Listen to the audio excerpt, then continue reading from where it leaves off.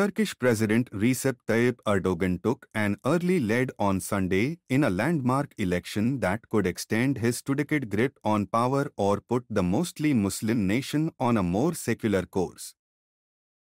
The UN Food and Agriculture Organization, FAO, has declared 2023 to be the International Year of Millets, giving these crops a shot in the arm even as countries worldwide are looking to them for their ability to grow in environmental conditions that the climate crisis is rendering more common.